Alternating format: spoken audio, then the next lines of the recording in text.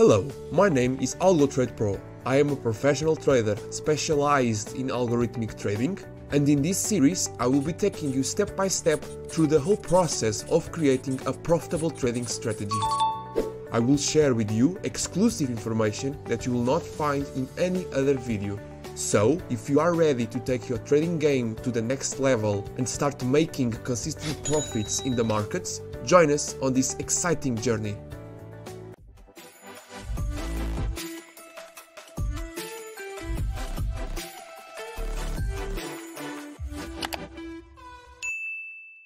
In the first episode of this series, we covered all the fundamentals for creating a profitable and efficient trading strategy. We talked about risk management, backtesting, data samples, and we finished the episode by testing and choosing a consistent confirmation indicator, which will be the foundation of our strategy. If you haven't seen that episode, it's not worth watching this one right now, because you will not understand it. Go watch the first episode and then move on to this one. The link is in the description of this video. For those who have already seen the first episode, grab a pen and a paper to take notes, because in this episode I will share with you another fundamental part of our trading system, which is the choice of a filter indicator. Before that, I will just do a brief recap of what we already know that I'm going to use in my strategy. Therefore, my strategy will be for the 2-hour time frame. I will apply it in the cryptocurrency market, and for now, these are the cryptos that I chose to carry out the backtests. My risk management will be done using the ATR indicator with the default settings, and my confirmation indicator will be the QQE MT4 with the settings 14, 5 and 4.238. For more details, check out the first episode of this series. Let's now talk about the filter indicator. A filter indicator, which can also be called a secondary confirmation indicator, is an indicator that has the simple purpose of eliminating false and losing signals given by our confirmation indicator. So, what are the qualities of a good filter indicator?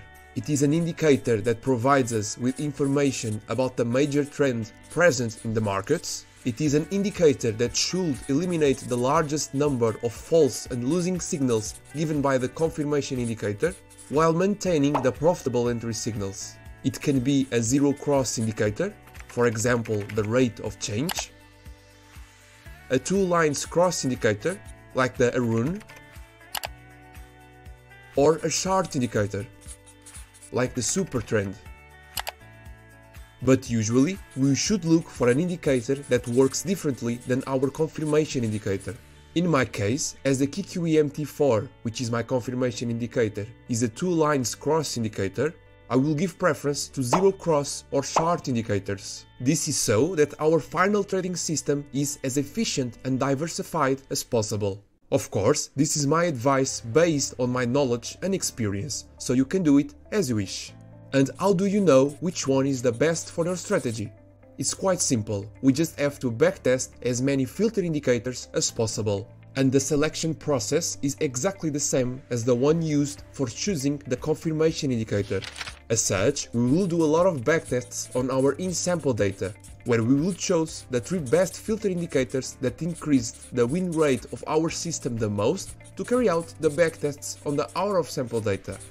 After that, we will know which one is the most consistent and if it is necessary to carry out some kind of optimization. As in the other episode, I'm going to do all these backtests to choose my filter indicator, and I will show you the whole process. If you are enjoying this series, where I am and will continue to show you everything you need to know without secrets or false information in order to create your dream trading strategy, don't forget to subscribe, share and like this video. Thank you very much for your incredible support, and without further ado, let's run the in-sample backtests.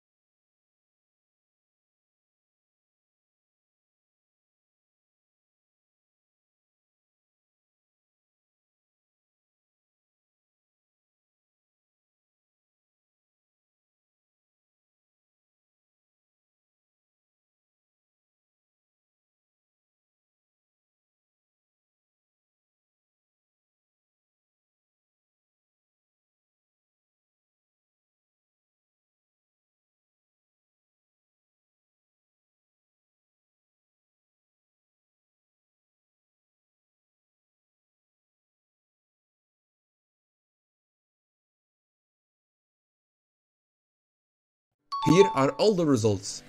As you could see through some clips I was showing, I used my backtesting bot to help me, but everything I did you can also do manually.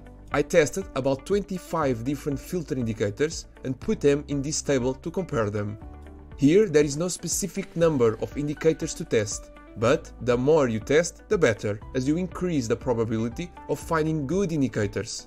As we can see, my top 3 filter indicators that most increased the win rate of my strategy were the half trend, the coral trend, and the untrend price TPO. Note that depending on the change in the sample, risk management, timeframes or markets, the performance of the indicators can change completely. So don't be guided by my results if you are going to create a strategy different from mine. Now, to find which one out of these 3 indicators is the most consistent, I'm going to apply them to my out of sample data. I will do it again using my backtesting bot, and I will be right back.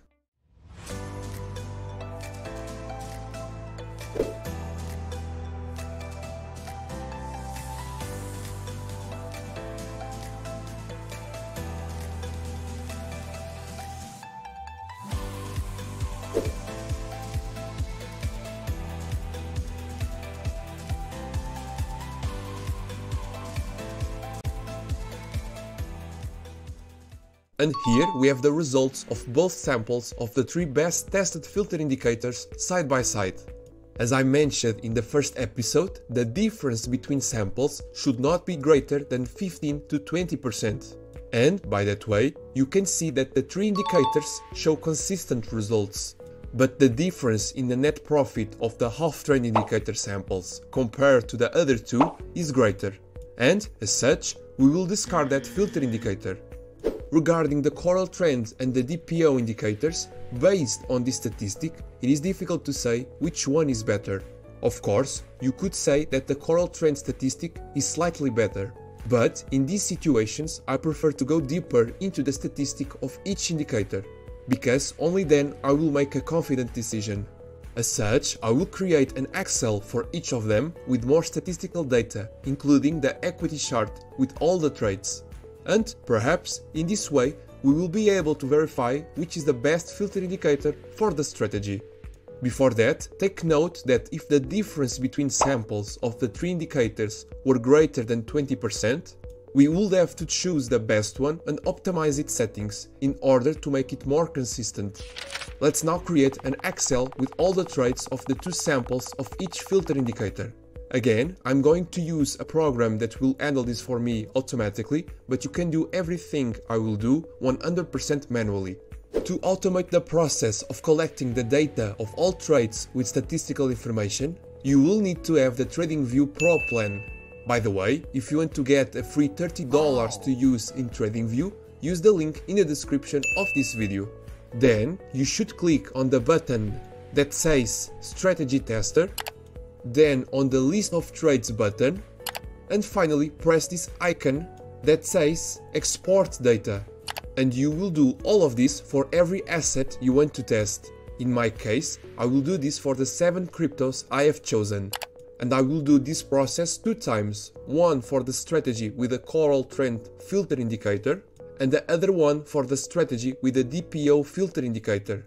After having all the Excel documents with the information on all the trades of each asset, we just have to put everything together. And here it is. This is all the statistical information about the strategy that uses the coral trend as a filter indicator, and on this side is all the statistical information about the strategy that uses the untrend price TPO. Note that the application conditions of each strategy are exactly the same, including the risk used in these simulations, which was 2% per signal in a bankroll with $10,000. I remind you that I am not yet considering commissions and swaps. That will only be done when I have my strategy fully set up. Firstly, we can see that both equity curves are pretty consistent, so we need to dig deeper to find variations between the 2 strategies. Regarding the win rate, they are practically identical, as we already knew. Regarding the average risk-reward ratio, it is also identical. The profit factor is exactly the same. And there are no big differences regarding the drawdowns either. The strategy with the DPO may have a slightly bigger drawdown, but it also has more trades. Even calculating the Sharpe ratio, we can see that the difference is not big. But there is a ratio that has a big variation, which is the return over max drawdown ratio. For those who don't know, return over max drawdown ratio is a risk-adjusted return metric used as an alternative to the Sharpe ratio, and it is calculated by dividing the average annual return by the max drawdown. Usually, a good strategy has a value greater than 2 in this ratio. And, as we can see, the strategy with the coral trend has a value of 1.94 in this ratio, while the strategy with the DPO has a value of 2.79. As such, the untrend price DPO indicator shows us that it is more efficient and, therefore, will be the filter indicator on my crypto strategy. If you want, you can have access to this Excel, which has a statistical analysis of more than 9,000 trades. In it, you will also find a sheet to perform Monte Carlo simulations automatically. To know more about it, access the links in the description. In this way, for now, our strategy is formed by the QQE MT4, the untrend price DPO, and the ATR indicators. I could try to optimize the DPO indicator even more, but since the results of the samples were similar, I will not do it, so that the results don't become overfitted. I will only do so if necessary in future episodes. And so ends today's episode. Next week, we will address another type of indicator that will increase even more the efficiency of our strategy. And I will again perform several backtests with my samples, and I will show you the whole process. So don't forget to subscribe to my channel and turn on the notifications so you don't miss any episodes. I hope you enjoyed it, and above all that you learned something new. And I wish the best of luck to those who are going to start their backtests on filter indicators. If you want to speed up that process, you can access my backtesting bots, which can backtest thousands of trades in a few seconds. For more information, check the links in the description. I look forward to receiving your feedback. You can do it through the comments here on YouTube or through the public Discord group. I will be waiting. And that's it. Don't forget to subscribe, share and like this video to support me in bringing more content to you. Be well, thank you, bye bye.